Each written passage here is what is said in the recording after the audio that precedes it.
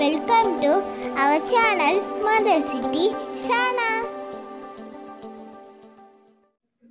Hello viewers, assalamu alaikum. இப்போ நம்ம பார்க்க போகிறது எக் பராத்தா.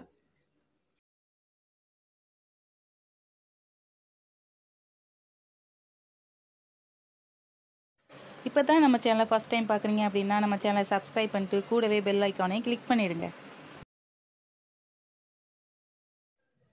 இப்போ நான் ஒரு பராட்டா எடுத்து இந்த மாதிரி எடுத்து வச்சுருக்கேன். இதை நம்ம மிக்ஸி கப்பில் போட்டு லைட்டாக ஒரு சுற்ற விட்டு எடுத்துக்கணும்.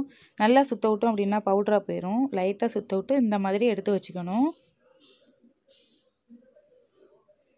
அதுக்கப்புறம் 3 பெரிய வெங்காயம், 2 தக்காளி, பச்சை மிளகாய் 2, கருவேப்பிலை, கொத்தமல்லி எல்லாம் எடுத்து வச்சுருக்கேன். இஞ்சி பூண்டு பேஸ்ட் 2 டேபிள் ஸ்பூன் எடுத்து வச்சுருக்கேன்.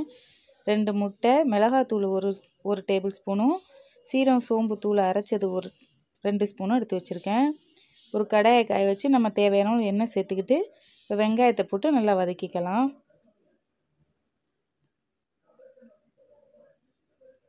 வெங்காயம் பச்சை வடை போகிற அளவுக்கு நல்லா வதக்கிக்கணும்.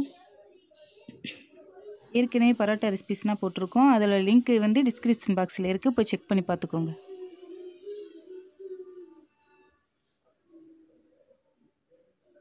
அது நல்லா வதங்கினதுக்கப்புறம்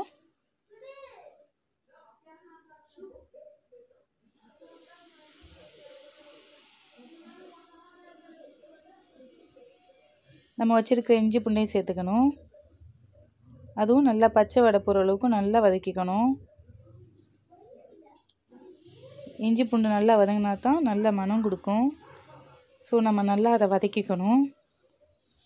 அதுக்கப்புறம் நம்ம வச்சுருக்க மசாலாவையும் சேர்த்து நல்லா வதக்கிக்கலாம். கொஞ்சம் நேரம் இதை மூடி வச்சுட்டு எடுத்தோம் அப்படின்னா மசாலாலாம் பொரிஞ்சிருக்கும். அதுக்கப்புறம் தக்காளி, பச்சை மிளகாய், கருவேப்பிலை எல்லாத்தையும் சேர்த்து வதக்கிக்கணும். அதில் தேவையான உப்பும் சேர்த்துக்கணும். இதுவும் நல்லா பச்சை வடை போகிற அளவுக்கு நல்லா வதக்கிக்கணும்.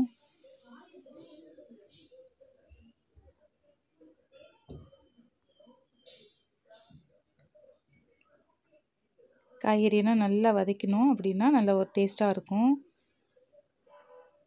அதுக்கப்புறம் இந்த காய்கறியெல்லாம் ஒரு பக்கம் ஒதுக்கி வச்சுட்டு மீதி இருக்கிற அந்த பிளேஸில் நம்ம 2 முட்டையை உடச்சி ஊற்றிக்கணும். ஊற்றின முட்டையை உடனே கிளறிட வேணாம். கிளறிட்டோம் அப்படின்னா முட்டை தெரியாது. இந்த மாதிரி வச்சுட்டு சிம்லேயே லோ ஃப்ளேம்லேயே வச்சு லைட்டாக பெரட்டி விட்டோம் அப்படின்னா முட்டை கொஞ்சம் பெருசாக இருக்கும், பார்க்க அழகாக தெரியும்.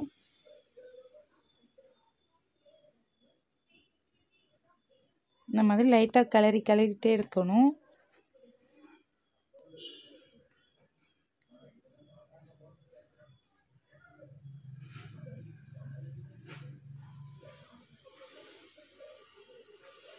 அப்புறம் முட்டை நல்லா வெந்ததுக்கப்புறம் எல்லா வெஜிடபிள்ஸ் கூடயும் நல்லா மிக்ஸ் பண்ணிக்கணும். அப்போ தான் நமக்கு முட்டை சைஸ் கொஞ்சம் பெருசாக தெரியும்.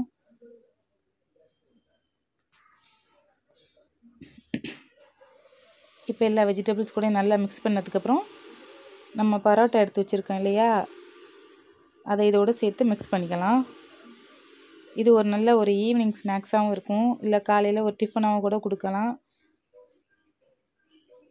ரொம்ப விரும்பி சாப்பிடுவாங்க. இந்த மாதிரி ட்ரை பண்ணி பாருங்கள்.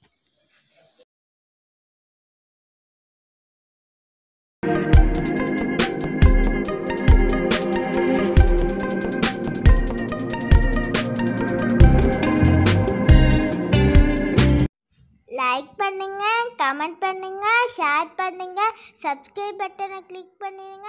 தேங்க்ஸ் ஃபார் வாட்சிங்.